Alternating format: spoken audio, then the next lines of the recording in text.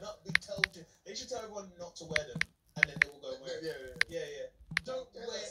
Well, it's my right to wear a mask. I think it's a great thing to wear a mask. I've never been against masks. You were against masks in April. You ain't got one on. But I do believe they have a time and a place. I think during a worldwide pandemic is probably the time and the place. I've never been against masks. I love the masks. I don't like the masks. There's a time and a place for the mask, but I want to wear a mask. All eyes will now be on Mr. Trump to see. He is. He's I'd hate to live in America, mate, and that was my president. I'm so, well, you're saying that, mate. Look at the prime ministers we've had. Oh, it doesn't matter. Thing is, it's all right for us. See, I'm all for Boris. I think he's doing a cracking job. And he's only just took over, and all this crap have took over as well. He's learning himself, isn't he? No one's been in this type of pandemic. No. And when is it ever going to be? And now you've got the Russians supposedly trying to nick. Oh no! Oh, I've read that. COVID. Yeah. The what you call it? The vaccine. I was talking to my dad. Chips. Sticking the chips in a bloody strawberry milkshake. I was talking to my dad yesterday, and I just said, he says, "Where's all this money coming from?" I says, "Dad, come out of Brexit. We've left the EU. Yeah, we've done it. We're out. EU. So, out of all them billions and billions and billions of pounds that we was pumping into the EU, this is what we got left over.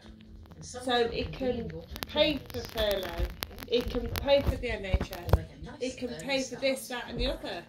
Yeah, because he's squared the NHS of that all debt now, aren't they? Yeah, and he's putting another 300 billion in for a second spike. It's going to come. Where's my iPad? No, for some reason I thought that was a real dog, and then all of a sudden it's not, is it? I thought it was when I first seen it. I knew it wasn't a dog because dogs don't look like that. Well, there's some dogs do look like that. Yeah, but not that big of a mouse. What's that on? Well, there you go. Do you know what that advert's saying to you there? Let's spread coronavirus. Because the not one fans can be left up there. Because if the fans are on, someone's got it can. You know, someone sneezes, it's going. Yeah, mate. well, I've purposely not put mine on. What, at work? It is mine. Yeah. I most probably let What, your mask? No, my fan. You put it on? No, I've purposely not put it No, you don't put it on. Does someone in there do it? They must be upstairs though. Nyla does. They shouldn't be doing it. Yeah, they are upstairs. Fans can spread it.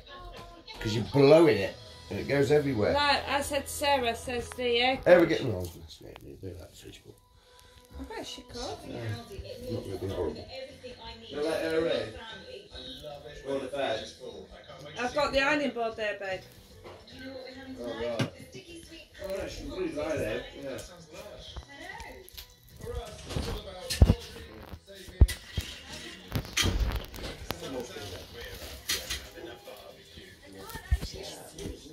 You could save over 30% on your family dinners with these products. Insurance is about looking after more than a car. Why are you organising the cupboards? So you can enjoy changes. Is he trying to organise all the cutlery? Because I wanted to. I wanted to organise it. And it was fun. No wonder we're the UK's #1 insurer for customer service. LV. It's our heart that sets us apart. Go direct to LV.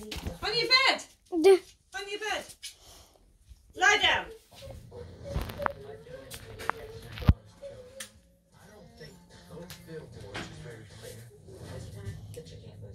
Yeah.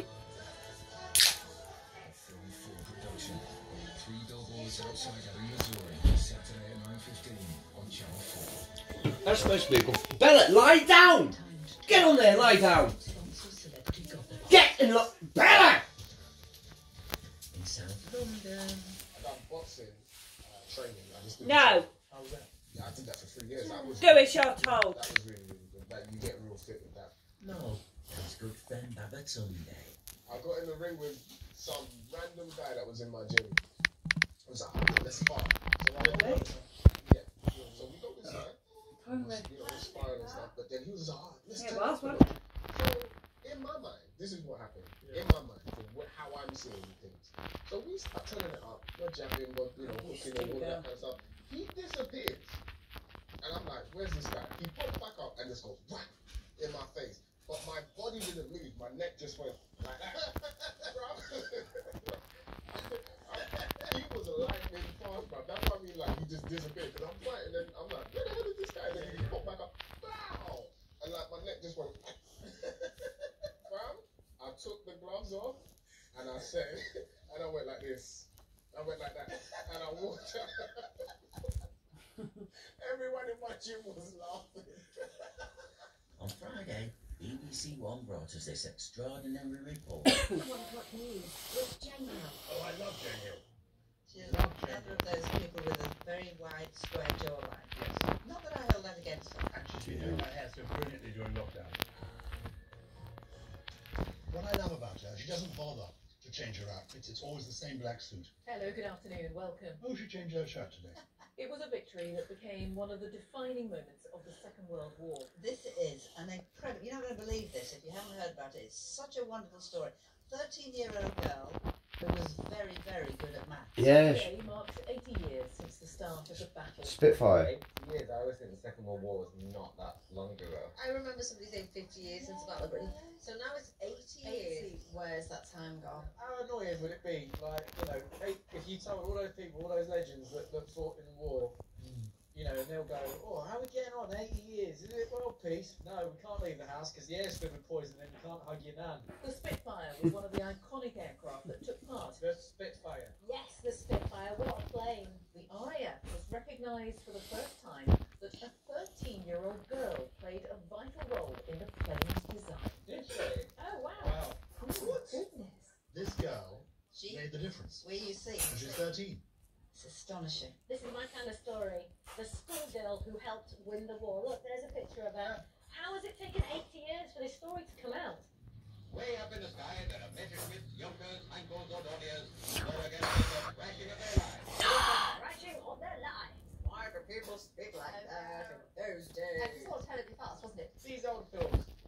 There's a war going on, and they're still trying to make it sound jolly. Yeah, that's right. Yeah. Okay, here's the German planes ready to bomb the life out of us, but we're gonna have a ruddy old time. This man, Captain Fred Hill, Good-looking rooster.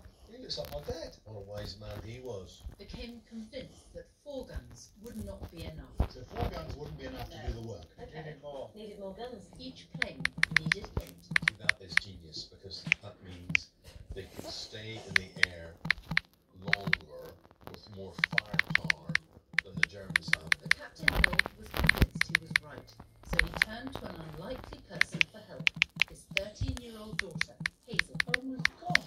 Whoa. This is incredible. Go on, Hazel. Imagine trusting your 13-year-old daughter that much. Trusting her brain that much that you would turn to her for advice. I know, extraordinary. You won't be able to turn to your 13-year-old daughter now to ask her to do that because she'll be like,